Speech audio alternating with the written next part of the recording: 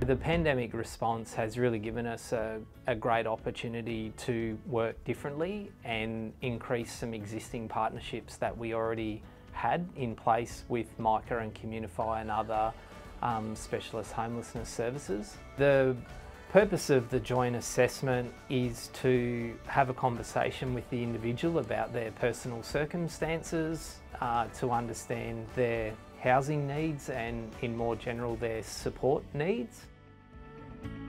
My interview yesterday was with Housing and Micah. They've given me a list of places that I can go and have a look at. They've also helped me with rental grants and a bond loan.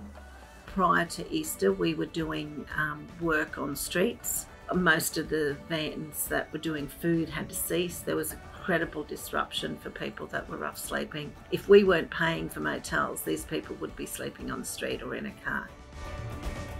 We've been very concerned about people who are either in inappropriate housing, sleeping rough, or in their cars. This cohort of people who often have compromised health. There's this wonderful wraparound collaborative approach to housing and support and making sure that people are safe through this time.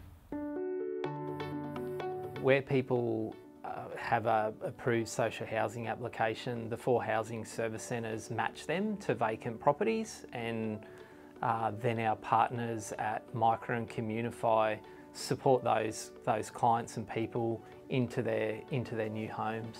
So for people that are referred to a private rental property, we offer them a range of products to support them into that. So that could be a bond loan or a rental grant, and potentially even rental subsidies.